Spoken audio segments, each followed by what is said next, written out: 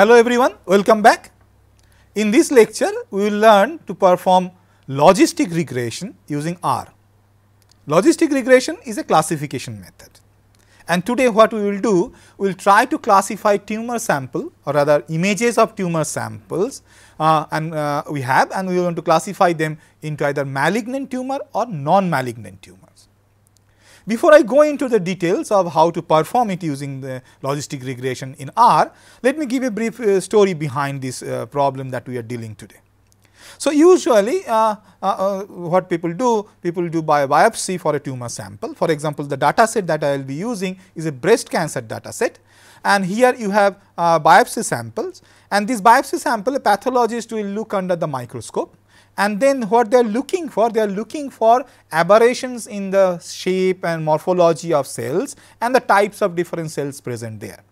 Based on this information and the knowledge they have, they usually will decide, they will flag whether the tumor is a benign one, a non-malignant one or a malignant one. Nowadays, what people are trying that if we can use machine learning to actually analyze these microscopic images and decide automatically whether a particular tumor sample is malignant or not.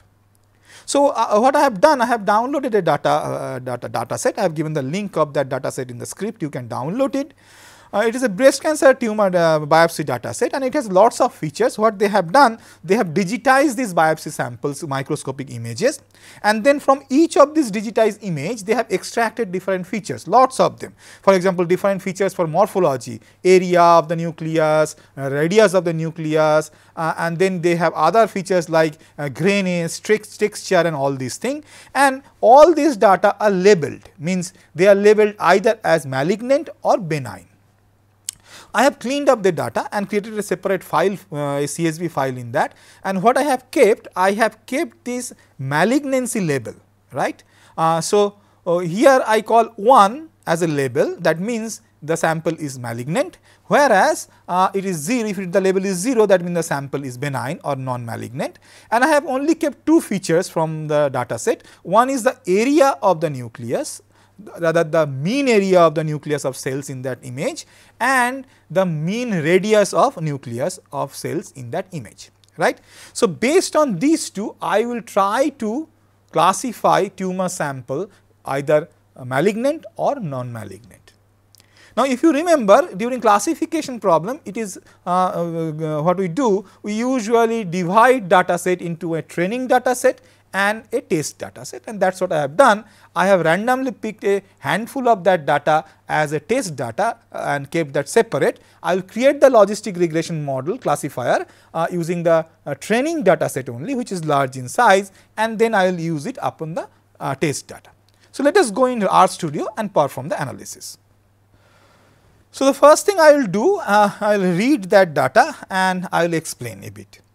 So, I have as I said, I have separated the data into training set and test set. So, I have a CSV file train underscore cancer.csv. I will read it using read.csv and assign that data to train variable.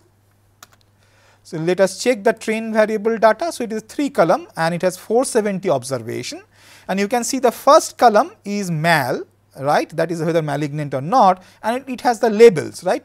So, if it is 0, the first sample is 0, that means it is non-malignant, and when the third sample is 1, that means the malignant sample.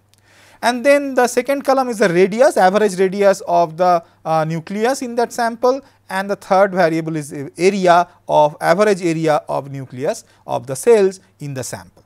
So, what I will do first, I will try to classify these samples whether they are malignant or not malignant based on the area data only.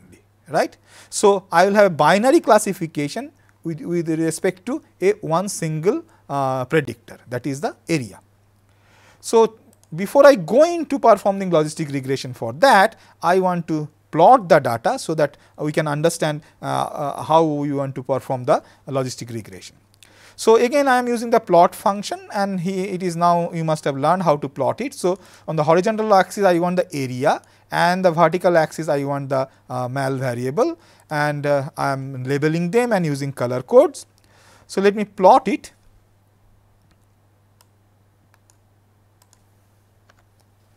So, if I zoom, you can see there is some sort of segregation of data, right.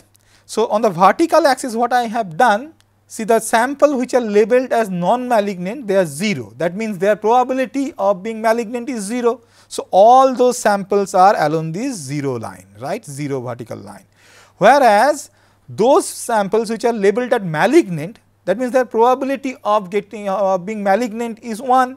So, that is why rather than putting the vertical axis as label, what I am writing here is that the vertical axis is probability of being malignant, right.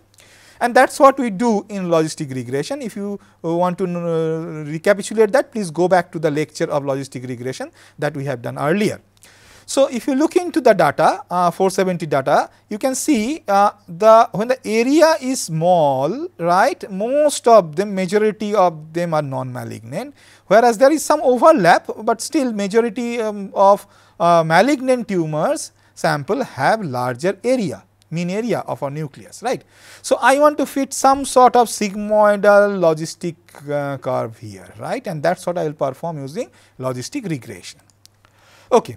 So, let me go back and now perform the logistic regression model, right. To perform logistic regression, what I will do, I will use the GLM function, this is called generalized linear model function, right, and I will ask it to perform logistic regression. Now, just to remind you, in logistic regression what we have an equation which is called logistic equation, which is equal to something like this, P, the probability, in this case the probability of being malignant, right, is equal to 1 divided by, in denominator you have 1 plus e to the power minus a into a plus b into x, right. So, this one is actually my logistic equation, and I want to fit this to the data, right. And what is unknown here? I have to calculate this a and b. If you do some sort of algebra, you can easily rearrange the term and you can see that it will become a equal to a plus b into x equal to ln of p divided by 1 minus p. P divided by 1 minus p is the odds. So, a plus b into x is equal to log of or ln of odd, right. So, I have to calculate this value of a and b from the data, fine. So, how do I do that? As I said, I will use the GLM function, generalized linear model function, right, and I have to define certain arguments for that. Just like the linear model, the first thing I have to define the model. So, what I have to define? I have to define in that case what is the dependent variable and what is the independent variable. So, the mal, that is my dependent variable or response variable, and after tilde I have written area variable is the independent one. So, area is the x in this equation, right. What will be the data?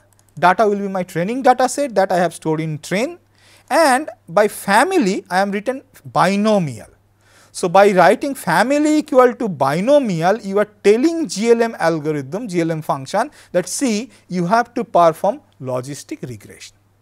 And this whole result of logistic regression will be assigned and stored in the model called logit.area.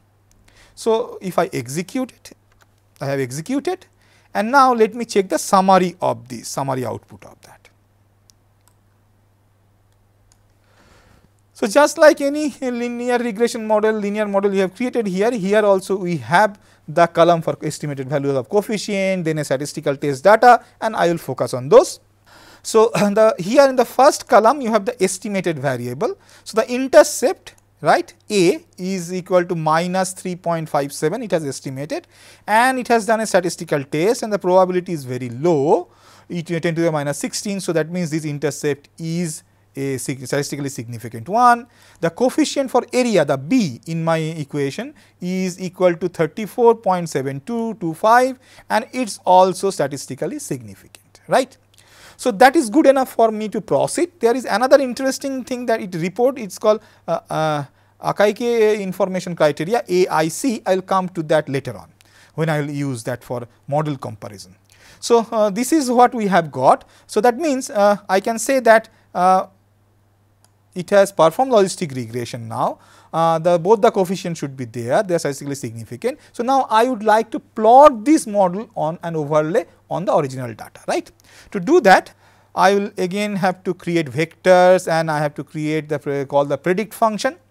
So, what I will do, I will create a vector for input data, right. So, area is the input, the independent variable. So, I am creating a AV vector using the sequence function, where I am setting a data set, creating a data set starting from 0 to 0.4. Why 0.4? Let us zoom into the figure.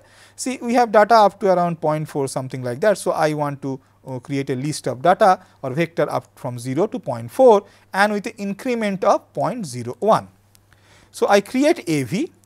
Now, I will use this AV, right, and I want to calculate the P, right. So, this x in this equation, this is my logistic equation. I want to calculate P. I know the value of A and B, I calculated them by logistic regression, right, and this x, for x I have decided different value and stored that here in AV, right. So, first I have to get the A and B. I could have copied and pasted, but I have tried to generalize it, so that if the value of A and B changes for regression to regression, still we can use this script. So, what I am doing, see this logit model, if you look into, it has lots of objects, right. So, in the coefficient, if you call, see in the coefficient there are two variable, named variable intercept and area. So, using the coefficient function, coef function, actually I can fetch this data from my model, right, and it will fetch both these things, intercept and area, and then again I can from that fetch intercept separately and area separately. So, that is what I am doing here in this line of the script. I am using coef function to get the coefficient from my logistic regression model that I just created, and from that I am fetching only the data for the intercept variable, and it has written the name as in the round bracket. That is why I have to write the round bracket also here within the apostrophe. And the second line I am fetching for data for B. How I am doing it? Again I am using the coefficient function and applying it on my logistic model that I have created, and I am fetching only the area data. So, if I execute both of those, I get the value of A and B here. You can see A is minus 3.5, B is 34.7. So, now I have got A and B. So, what I will do, I will create a vector which will store the value of P, and I will call that PV. And how I am doing that? So, I know the value of A and B. So, I have to give each value of this AV vector as an input as x and calculate the corresponding value of P using this equation. I can do that one by one, but I have almost 40 data points. So, that means I have to calculate this 40 times. I do not want to do that. R has the advantage that it can actually repeat this on a vector, right. So, AV is a vector and I give that as a vector itself. So, look at this line. I am saying PV is actually equivalent to or equal to assigned to 1 divided by 1 plus exponential, in the bracket I am writing minus A plus B into AV. So, the input is AV, the vector. So, when it will this equation will be implemented, it will throw the output also as a vector. So, for each value of AV in AV, I will get a corresponding value in PV. So, if I execute it, you can see here AV has 1 to 41, 40 values. Similarly, for each of these value, it has calculated PV which has 40 values, right. So, these two vectors have the same length. So, now what I will do, I will plot this AV and PV and draw a smooth line and overlay on the existing plot. So, I am using the lines function which will draw a smooth curve, and my input data is AV and PV. I am using color blue and line width 2. So, let me zoom. You can see we got the standard logistic regression type curve here. So, now let me move to something important here. See, I have got this curve. Now, how should I now make a decision whether a particular sample is malignant or not? So, do that I have to decide a threshold. For example, I can say okay, when the probability is 0.5, so then I have a particular value of area. So, if the area, the mean area of nucleus in a particular tumor sample is bigger than that value of area, obviously the probability will be bigger than 0.5 and I will call it a malignant sample, right. So, that means I have to calculate the threshold area. So, how I am doing that? Here I will do that. So, I know the equation P equal to this, the logistic equation. If you set P equal to 0.5 and do some algebra, it will come that this will be equal to, this value of x will be equal to minus A by B. A and B we have calculated. So, I will calculate that and print it. So, the value of that threshold area is 0.1028. If the mean area of a tumor sample's nucleus, cell nucleus is bigger than 0.10, then you will call that sample now as a malignant sample as per your logistic model. So, I want to put a vertical line on this plot representing that threshold. So, what I will do? I will call the abline function, because abline overlay a straight line, right, and I will say that draw a vertical line, and that vertical line will have a value thresh dot area, the threshold that I have calculated, and I am using gray color for that and line width is 2. So, if I execute that, here you have this vertical line. So, that means any data beyond this vertical line on the right hand side are all malignant, below that vertical line everything is benign. Fine, good enough. So, now visually I can see it, but I have to evaluate the goodness of this model, and usually the goodness of a logistic model or any this type of machine learning model is done using what is called classification model. We use usually what is called confusion matrix, and so let us see how I can create that here. So, what I will do, I will use now the same training data set that I have used, and I will put as an input to my logistic regression model. I have created the logistic regression model. Now, I will use that training data set itself as an input to that and calculate the probability, right. And that probability will be stored in P1 variable.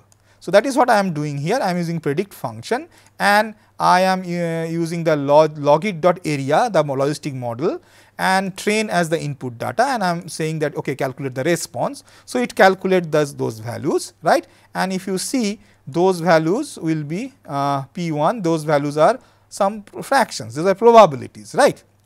Now, I want to compare these values with respect to the value of mal for each sample.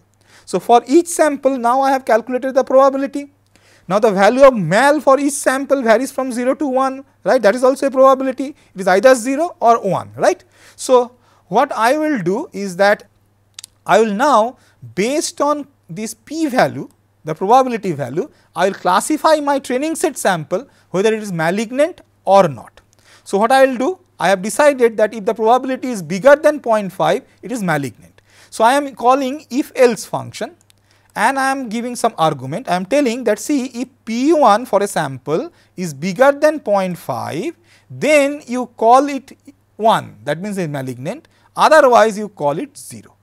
And this whole data you store in a vector C1, right. So, I am using a if else function to decide whether each of these sample for which I have predicted the probability, whether they are 1 or 0, malignant or benign. So, I do that. Now, this C1 value, these are either 1 or 0, and already in my original training data these tumors are labeled as 1 and 0. So, I will compare whether my original labeling of 1 matches with my predicted value of that sample, predicted label of that sample of not. So, I will create a table, right. To create that table, I will use a table function. Now, I will not go in details of what the table function is doing. Once I execute, it will be very easy for you to understand. Just let me tell you what is the arguments here. The first argument is a named argument I am giving to the table. I am saying the predicted variable is C1. Yes, that is my predicted thing. Either it is 0 or 1, that is I am predicted for each sample, and the actual one is the mal variable in my training data set. That is why train $mal, and I want to create a table and I want to print the table. So, I am printing that, creating and printing it here. Let us look into the table, it will be much clear. So, it is a 2 by 2 matrix, 2 by 2 table, and in actual there are two factors 0 and 1, because my samples are either 0 or 1, malignant or non-malignant, and the predicted level is also 0, 1. So, you can see the first one is 274, actual is also 0, predicted level is also 0. That means, there are 274 samples in my training data set which are actually 0, benign, and my prediction is also 0, that means they are benign. Whereas, 135 samples are there which are actually labeled in my original data set as malignant, and my predicted is also malignant. So, there are some false negative and there are some false positive here. So, based on this actually I can calculate my sensitivity and specificity. What is sensitivity and specificity? Specificity is also called selectivity or true negative rate, that is equal to true negative, number of true negative in my confusion table divided by true negative plus false positive, and that is what I calculate here. Table is a matrix, right. So, this is a matrix, right. So, I am calling true negative is at 1 1, 1 row column row, right. So, there is true negative because both of them are 0, actual is also 0, predictive is also 0. So, true negative. So, I am calling tab 1, I am fetching 1 1 value, that means it will fetch 274, and then what I am doing, I am summing all these two values of the first column 274 plus 20, fine. That is why I am writing tab, no row number is given, the column number is given. So, it will sum all the rows for column 1, and I will print that data. So, let me check what is the specificity. So, specificity is 0.93, that means the specificity is 93%. It is quite a good one. Let us check the sensitivity. Sensitivity is also called a recall value or hit rate or true positive rate. It is defined as the ratio between true positive and true positive plus false negative, right.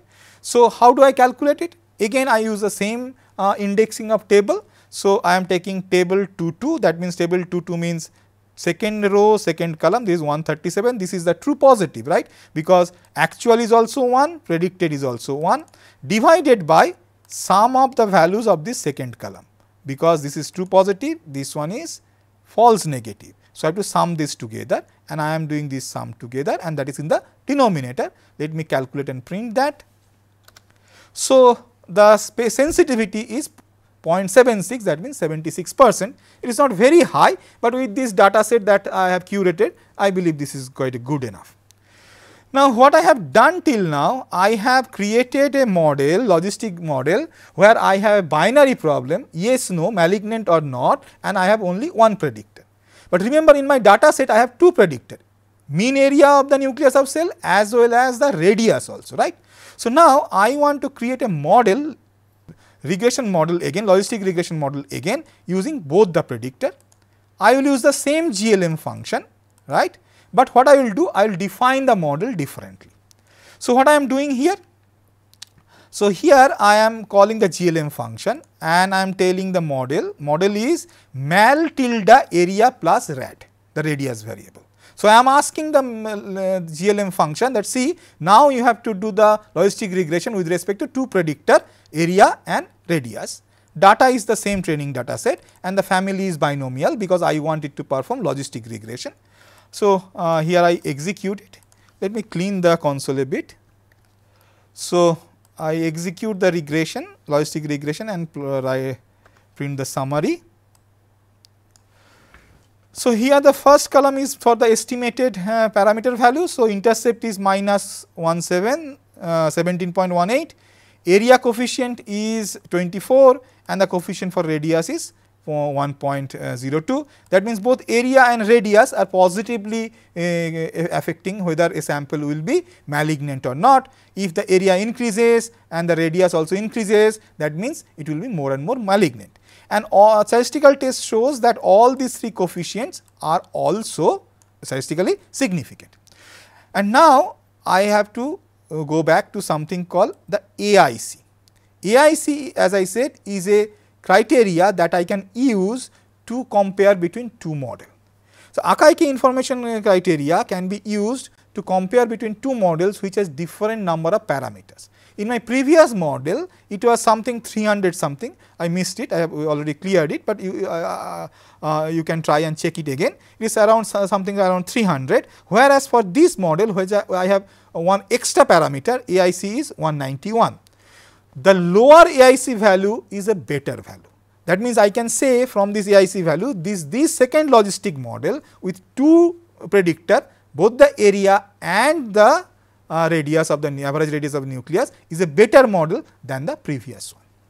So, I have created the second logistic regression model, logistic regression classifier, right, and these are two predictor things. So, I will not be able to plot this the way I have plotted the previous one, but I can do the evaluation of the model using the same confusion matrix. So, I will do that. So, now I will create the P2 vector, the probability of being malignant for my training data set again, right, and what I will use? I will use the predict function. So, the input will be training data set train, but the model now will be logit2 because this is the second model just now I created and I want to calculate the response. So, I perform that prediction. So, the P2 is created, you can see P2 are fractions, those are the probability for each of the sample to be malignant as per this new model. Now, I am again calling if else function. If this probability for a sample is bigger than 0.5, my threshold that I have decided, I will call it malignant, that means 1, otherwise I will call it 0. So, the labels are 1 and 0. So, I will store that label data in C2. Now, I will compare this C2, the labels for each sample as per this new logistic regression model with respect to the original labels present in my data set. So, I will use the table function to create the matrix, the confusion matrix the way we have done earlier, and I will print it. So, now look at the confusion matrix. Now, 278 sample which were originally benign are also considered as labeled as benign by my new model, whereas 153 samples which are earlier we know they are malignant are predicted as a malignant by new model. So, again here in this case I can calculate sensitivity and specificity. So, I will calculate that. First the specificity, that is true negative rate. True negative rate is 94.55, it was earlier 93%, now it is 94.5%, slightly increased. Let me calculate the sensitivity for this new model where I have two predictors. Sensitivity is nothing but true positive rate, earlier it was around 76%. Now, you can see here it is 86.9. So, that means by adding a new predictor, my sensitivity true positive rate has increased, and in fact, the AIC has also said my model fit is also better because it has a lower value. So, that means I should proceed with this new second model, second logistic regression where I have two predictors. And I will end this lecture now by applying this regression model with two predictor logistic regression model on my test data. If you remember, I said at the very beginning that some of the data set I have separated and stored as a test sample, right.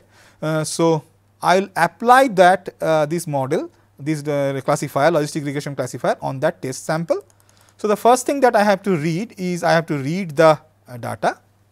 So, that file is read_cancer.csv. So, I am reading that using read.csv. Now, I will use again the predict function, use the logit2 model, the second model, use test data as the input to predict the probabilities. So, that will be stored in p.test. Next, I will classify these samples, this test sample based on the p.test, the probabilities either as 1 or 0, malignant or non-malignant using the if else function. So, I have got the c.test vector where the labels, predicted labels are there, and I will create a confusion matrix for this now by comparing the original label of this sample in the test data. So, I will create that. So, this is my now confusion matrix for my test data. I will calculate the specificity and sensitivity the same way we have done. The specificity true negative rate is 95%, quite good. It is retaining the specificity that we have found for our training data set itself, right. For test data set also the specificity is retained, the true negative rate is retained, similar value. Let me check the sensitivity or the true positive value. Here also it is 80%, earlier also it was around 84%. So, here also it has retained that retained something similar sensitivity. That means, my classifier, the logistic regression classifier that I have created, is good enough to actually predict the whether a sample in the test case whether it is malignant or not. So, that brings me to the end of this lecture. In this lecture, I have shown you how you can create a logistic regression model. We have started with a single predictor model, then we have shown how to create the confusion matrix, then we have shown how to calculate specificity and sensitivity of that model. Next, I added the another predictor and created the another logistic regression model or classifier and checked the confusion matrix and sensitivity and specificity of that.